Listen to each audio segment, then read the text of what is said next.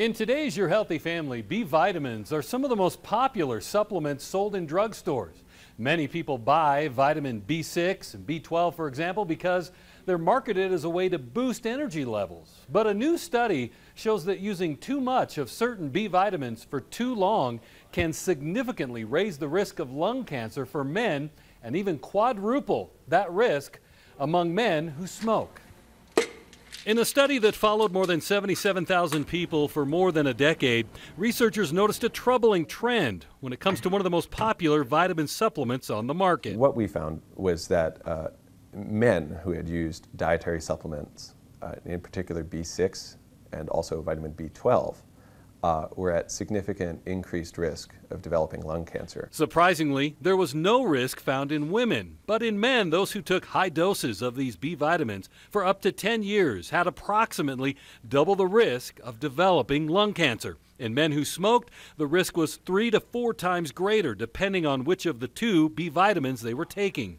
This study looked at both men and women who took high doses for 10 years. A high dose of B6 is considered 20 milligrams, but supplements come in doses of up to 500 milligrams. A high dose of B12 is considered to be 55 micrograms, but B12 supplements come in doses up to 5,000 micrograms. So these are super physiological doses that are not necessary for your health. Theodore Brasky led the study at The Ohio State University Comprehensive Cancer Center, James Cancer Hospital, and Solve Research Institute. He says it's easy to get plenty of B vitamins from diet. Foods like cereals are fortified with them, and some energy drinks have 8,000% of the recommended daily allowance of B12. I don't think there's a clear scientific backing for a healthful need for these supplements at those doses. Although there's now evidence of just how much harm long-term mega supplementation with B6 and B12 can do for male smokers,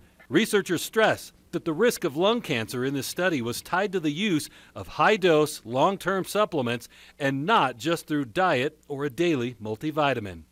Next, they want to conduct a study looking at lung cancer risks in older men and women to confirm lung cancer risk association only exists in men. For Your Healthy Family, I'm Ira Cronin. For more health stories, head to Your Healthy Family.